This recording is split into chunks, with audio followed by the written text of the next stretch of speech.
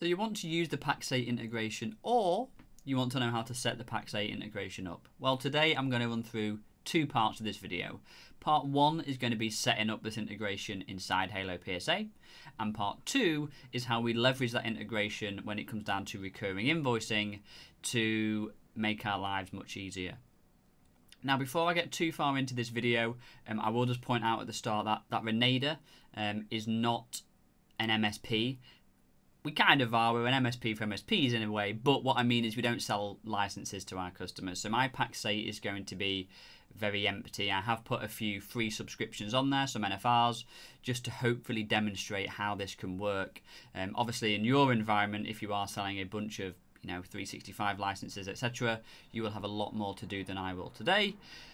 But with that being said, let's get stuck into it. So I'm just going to change the scene over to scene number 1. I will one day get a stream deck to make this all more efficient, but for now, let's get stuck into this. So the first thing we need to do is go into Halo, actually. Go down to configuration in the bottom left-hand corner. I'm going to zoom in a little bit. Go down to integrations, and then you will be at the integration page. You could either scroll down and find Pax8, or you can search at the top Pax8, and then click on the little plus. Now, this little plus isn't actually enabling or disabling the feature. What it's doing is showing you the feature in the side menu or not. So if you end up not using the Pax8 integration, don't just think by clicking this off, it will stop everything. It won't. You have to disconnect from the integration. So I'm just going to press the little plus, which will make it turn red. And then I'm going to go and click on Pax8. And it basically needs two things. It needs the client ID, and it needs the client secret. Now, these are sourced from Pax8 itself. So let's go and set these up. So let's jump into Pax8, and the first thing you want to do is click on users on the left-hand side. You want to click on your user, I believe.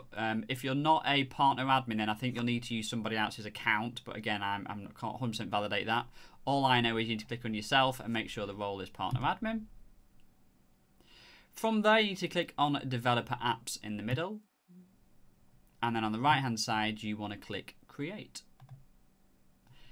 You've then got to sign your life away. Obviously, it's really important that you read all of this. I'm not going to do that. I've already read it in full detail. Right, so I'm just going to sign my life away. And the developer app name, I'm just going to call that HaloPSA. None of this bit really matters so far. You can type in there whatever you want, really. And then it's going to spit out a client ID and a client secret. So I'm just going to go ahead and copy the client ID and post that into Halo. I'm then going to copy the client secret and paste that into Halo. And I'm going to click test configuration. Now, what's about to happen? Oh, okay. If you get unsuccessful, which is what used to happen, they've clearly changed something. You have to basically close this developer app page. What used to happen is you would press test and it would say, incorrect login or misconfiguration or whatever it said, but closing this developer app window would fix that problem. So if you do notice that, just make sure that you've closed this box inside of Pax8, and then that should work.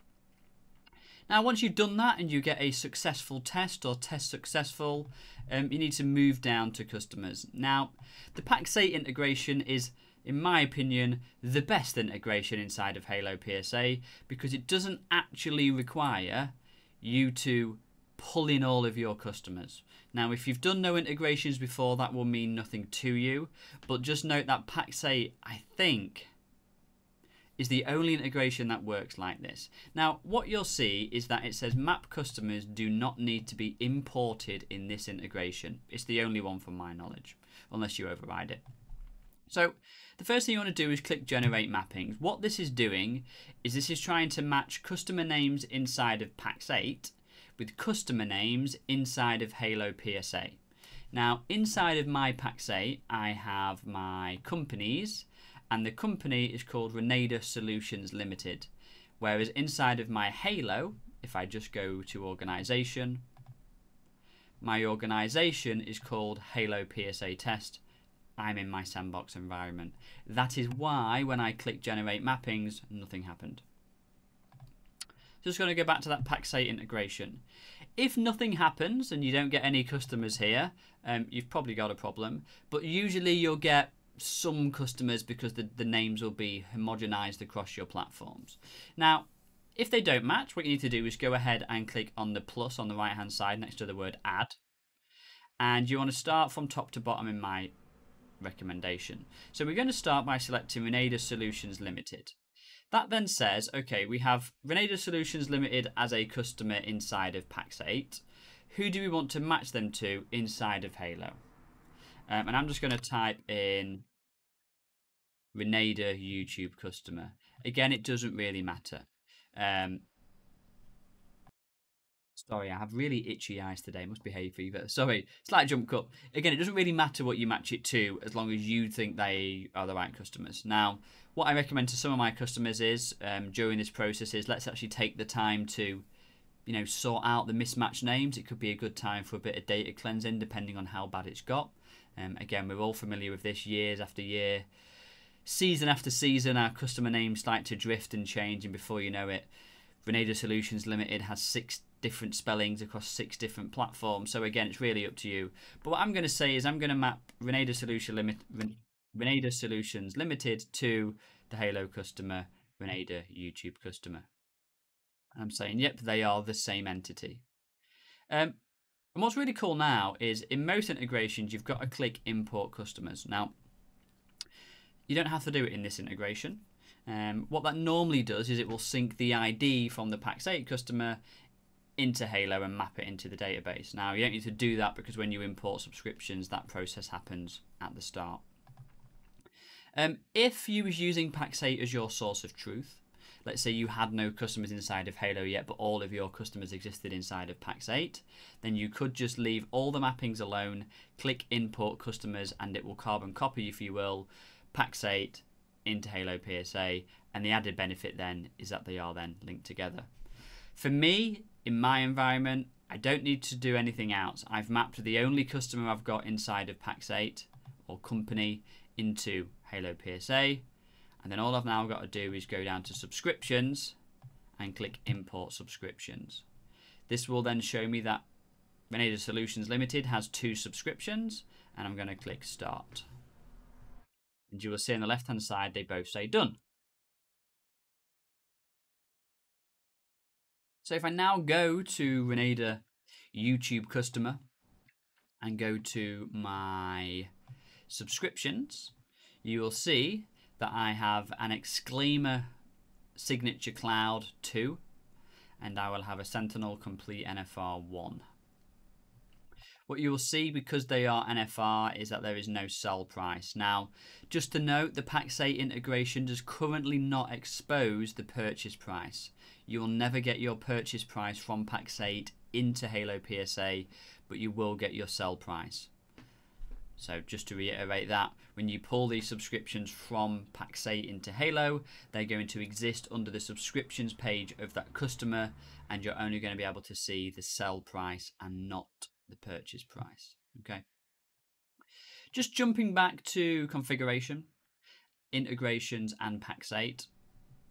If you do ever add a new customer in Pax8 and the names are different, you either need to click generate mappings or add a mapping to match those customers up so you can sync those subscriptions. Then finally at the bottom, what you want to do is enable the Halo integrator for the Pax8 integration. Now, you've got 2 options here. You've got customers and you've got subscriptions. My advice is you only sync subscriptions and make the customer side of things a manual task. The only reason that I say that is because if someone does happen to make a customer inside Pax8 and inside of Halo and the names don't match, they will end up with duplicates. You'll end up with duplicate customers inside of Halo. Now, depending on how many integrations you have set up, you can obviously see how that could become a problem very quickly. So where it's not a 2-way or synchronous integration, i.e. this isn't, if you make a customer in Halo, it doesn't push to Pax8, it is Pax8 to Halo, I would say just set up subscriptions and make that customer part manual.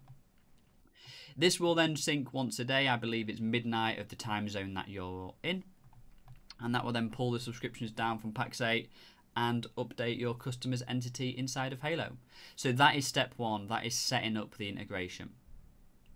Step two, that was 4. Step 2 is how we leverage these subscriptions onto recurring invoices. So let's go ahead and go to an invoice.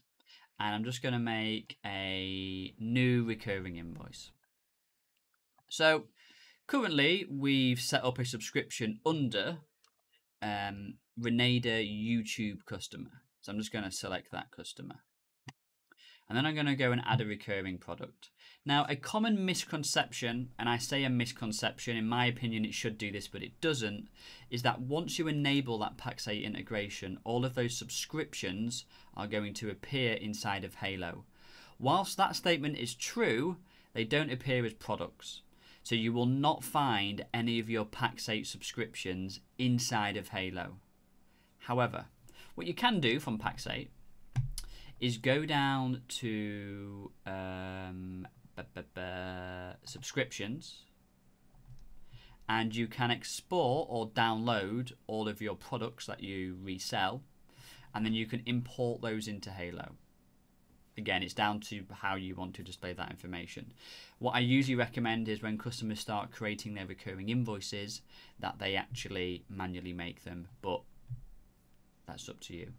So just to be clear, even though my customer, Renada YouTube customer, has, where's subscriptions, where art thou here, has Exclaimer signature and Sentinel-1, they will not exist in my product section inside of Halo. We have to make them manually and assign all the costs manually.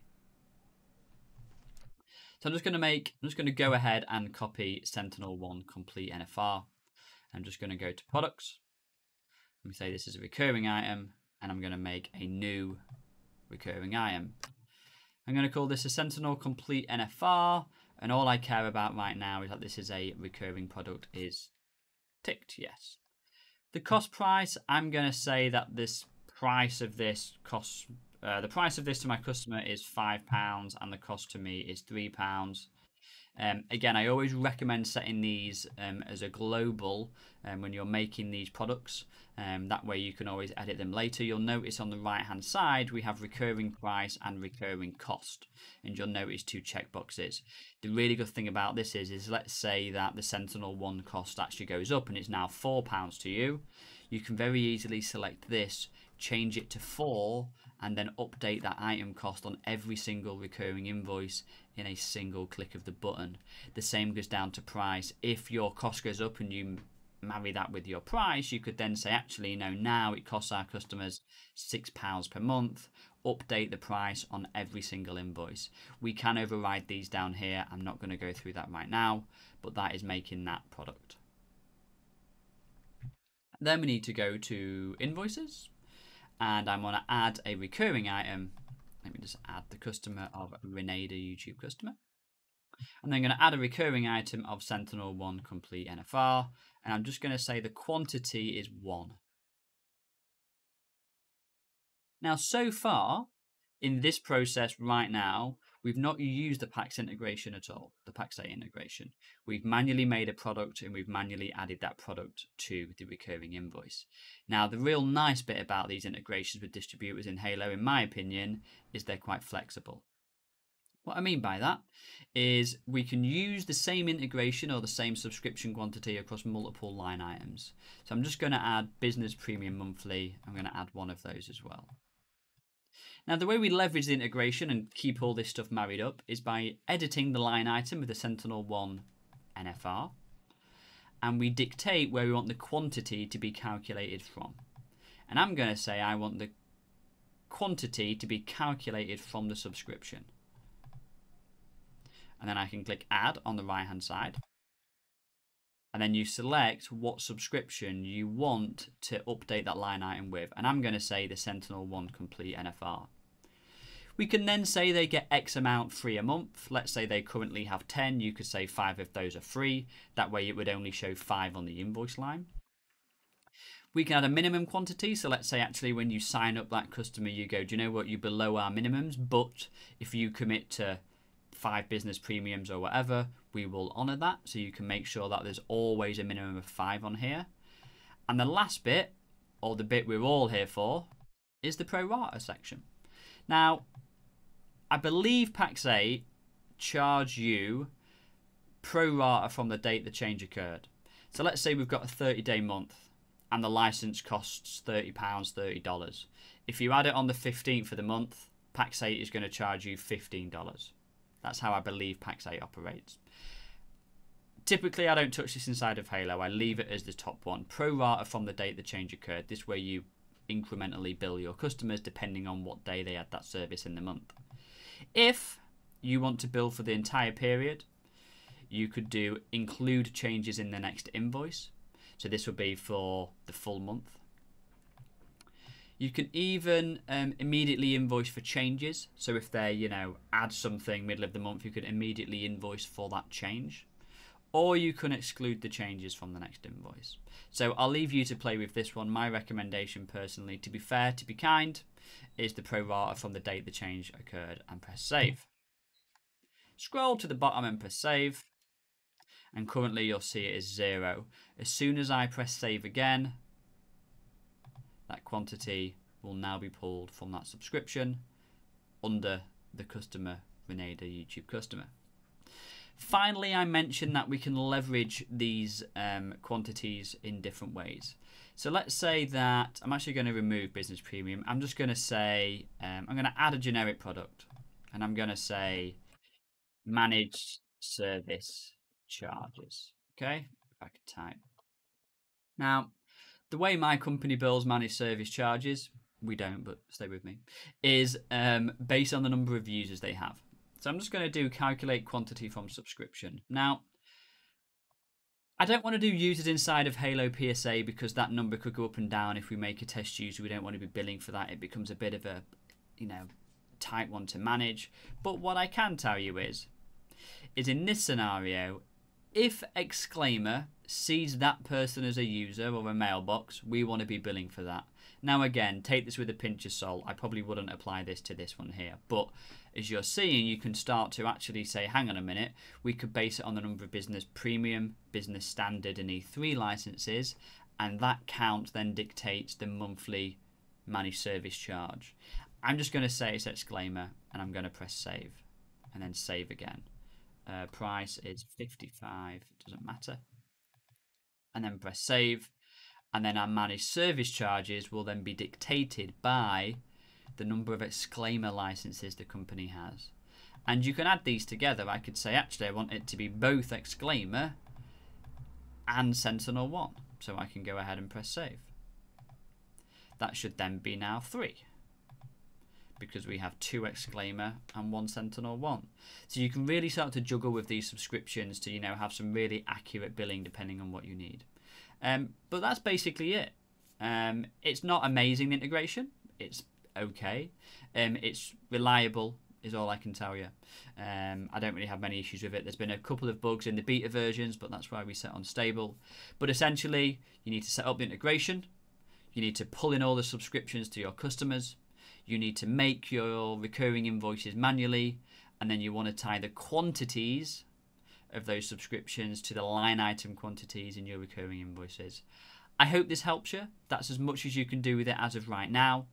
The last thing you could do is you could run a report to compare your CSP or Office 365 license quantities to your Pax8 quantities. If you want to see a video on that, please let me know. As always, I've been Connor. I hope this video helps someone out. Have a lovely day, and I'll speak to you soon. Take care. Goodbye.